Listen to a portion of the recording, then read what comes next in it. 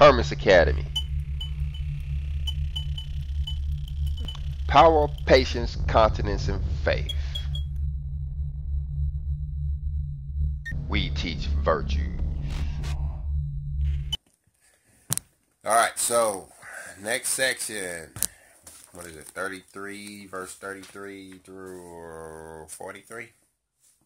Mm-hmm.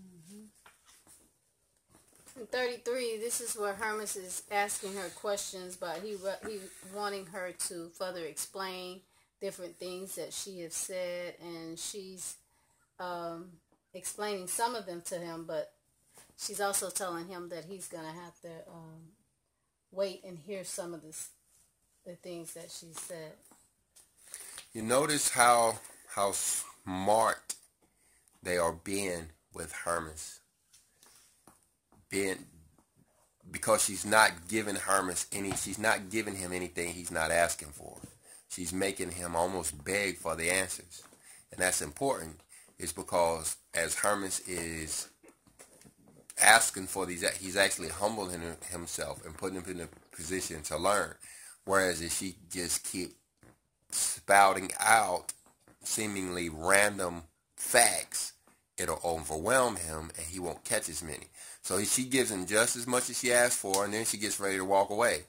And Hermas is like, oh, wait, I don't fully understand. And then she comes back and she says, oh, simple man, let me help you out a little bit more. And she helps him, and then, he gets his feel, and she kind of senses that, and she starts to walk away again. And he's like, hey, wait, still don't get it.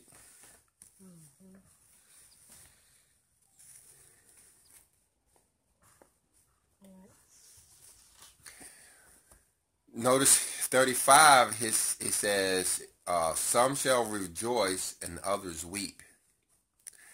And this fits into what I was learning the other day, something I've never really understood, and that's this whole age of Aquarius thing.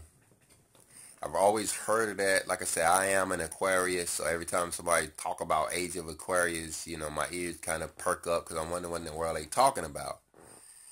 And, I was into the horoscope at one time, praying that little piece of paper would actually give me something I need to help me throughout my day, and the Lord saved me from that. So I do know the difference between horoscopes. I do know the difference between astrology and astronomy. But you say you was thinking something about it. Well, the age, what it is, see, our Lord and Savior, when he was born 2,000 years ago, he ushered in the age of Pisces. He didn't necessarily put us in the age of Pisces. He was just born at the beginning of the age of Pisces. And what we get in the age of Pisces is deception. The age of Pisces is the age of deception. Okay, where are you getting these? I know that, Pisces is February, Libra, October, but... No, we're talking about things that last. We're talking about this thing lasts for 2,000 years. These ages last for over 2,000 years. They're not really sure how long they last or when they change. So these symbols are actually, I think you said they were actually stars or something like that. There's the symbols, the Pisces names, and Aquarius and stuff. Yeah, they are star constellations. The significance of the 12 star constellations. There are a lot of star constellations up there. I don't know, 100, 1,000, maybe a bunch of them up there. But most of which we don't really pay much attention to, or we never really heard about. We heard about the big 12 and the significance of those 12, Capricorn and Leo and Virgo and Libra and all of that, is that they are, and I don't have the technical term, but they are located in such a way to where our sun passes through these constellations. So you look at our sun right now, if you could look past the sun, wherever it's at in the sky, you look past it, what you're going to see is a certain constellation. And what the people who, study this stuff a lot, I'm not, the astronomers or the astrologers, they say that the sun is in Libra or the sun is in Aquarius.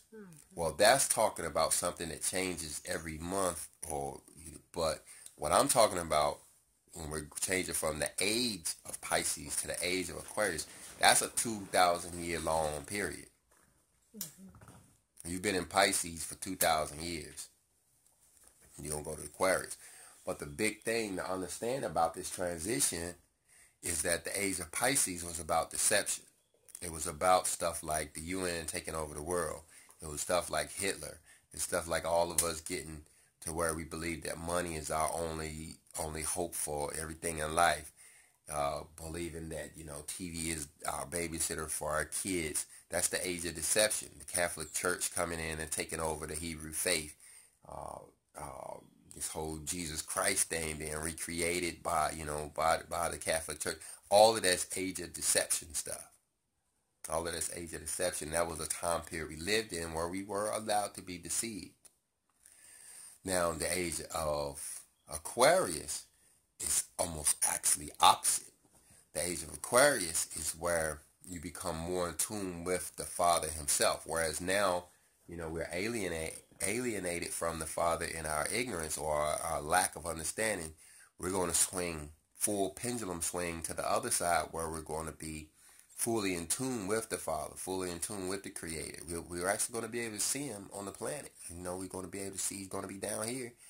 And I'm not sure if we're going to have to go to Jerusalem or just look toward the east or whatever, but we're going to be able to see the Lord here on the planet. So that's something that our minds can't really wrap around yet, but that's where we're headed.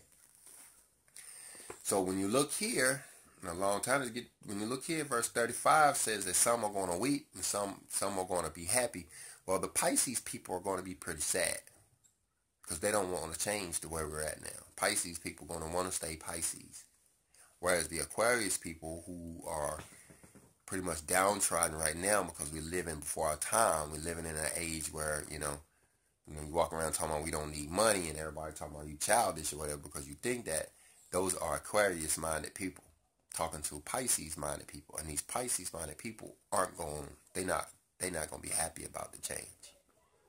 They're not going to be happy about the change at all because it flips the script on everything they know and love. I could take $5 right now and go down to the store and get, somebody do whatever I want. Here, shine my shoes for me and, they shine and give them $5. Well, that ain't going to always work. Eventually, we're going to have to learn gratitude. We're going to have to learn how to interact with people without being able to buy them. Just shoot number 20 and say, you like me. You really don't have to make them like you. All right. So where we're at? Oh, what else is in 33? We'll take bits and pieces. Anything else in this? Here's what she's asking him. He's asking her about herself, and she in 38. No, and he says she explains to him that she's the church there in 38.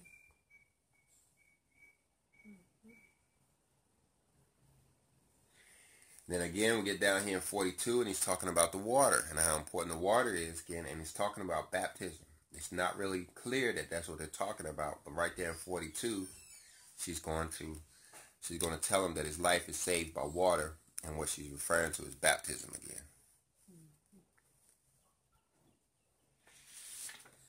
All right, you want to go ahead and read it? Yes. And when she had showed me these things, she would have departed, but I said to her, Lady, what does it profit me to see these things and not understand what they mean?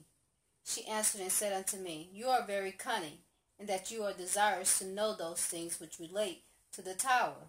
Yes, said I, Lady, that I may declare them unto the brethren, and they may rejoice, and hearing these things may glorify Elohim with great glory. Then she said, Many indeed shall hear them, and when they shall have heard them, some shall rejoice, and others weep. And yet even those, if they shall repent, shall rejoice too. 36. Hear therefore what I shall say concerning the parable of the tower, and after this be no longer impotent with me about the revelation. For these revelations have an end, seeing they are fulfilled. But thou dost not leave off to desire revelations, for thou art very urgent. As for the tower which thou seest built, it is myself, namely the church, which have appeared to thee both now and heretofore. Wherefore ask what thou wilt concerning the tower, and I will reveal it unto thee, that thou mayest rejoice with the saints. And I said unto her, Lady, because thou hast thought me once worthy to receive from thee the revelation of all these things, declare them unto me. She answered me, Whatsoever is fit to be revealed unto thee shall be revealed. Only let thy heart be with Yahuwah, and doubt not whatsoever thou shalt see. 41. I asked her, Lady, why is the tower built upon the water? She replied, I said before to thee that thou art worth. I said before to thee. She replied, I said before to thee that thou wert very wise to inquire diligently concerning the building. Wherefore thou shalt find the truth. Hear therefore why the tower is built upon the water, because your life is and shall be saved by water. For it is founded by the word of the Almighty and honorable man. For it is founded by the word of the Almighty, an honorable name, and is supported by the invisible power and virtue of Elohim. Your life is and shall be saved by water. Your life is water, and it shall be saved by water. What they say, our bodies is 90-some% water.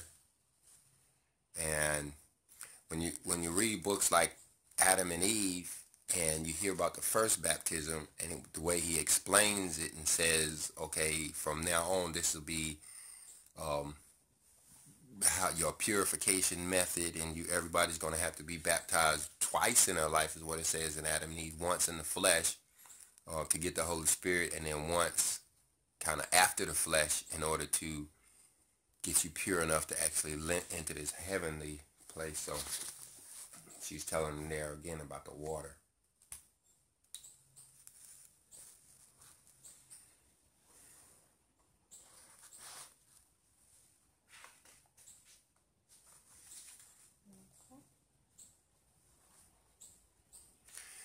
It was right there in 30 and 35. Again it says, some shall rejoice, and others weep. And yet even these, if they shall repent, shall rejoice too.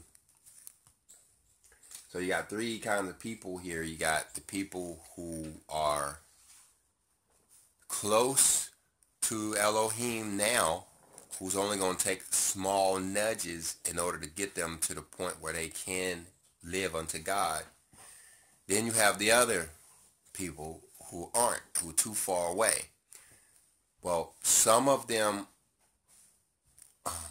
who decide to repent and learn, they're going to rejoice too. But the ones that don't are going to be counted as rebels, and they're going to die. And what does repent mean? Repent means turn around, to make a change of what you're doing. I mean, for instance, if I'm trying to think of something I repented of the other day, but I find myself in opposition to the Lord's commandments, and when I discovered this thing, that he doesn't want me to eat rabbit or whatever, well, I put the rabbit down. I don't eat the rabbit anymore. I repented of that thing. You don't do it no more. It's an acknowledgement of the error and a decision to not do it anymore. And it's basic.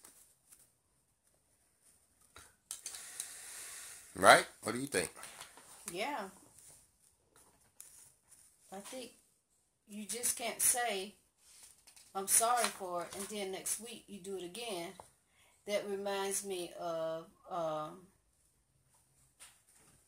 when it talks about Hermas' wife, how it says you're just supposed to forgive her once. Is that it? One time or something it says like that. You just can't, continue to say, I repent, and keep doing the same thing over and over again. You have to actually start making changes.